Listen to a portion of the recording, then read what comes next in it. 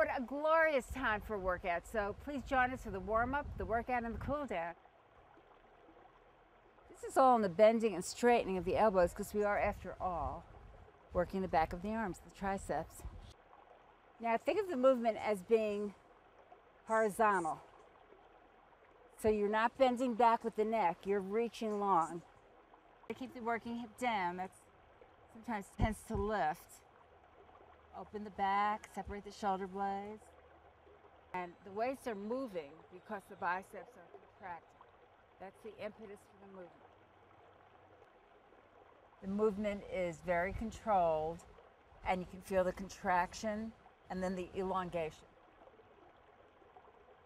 You want to lift your abdomen to support your back, elbows down.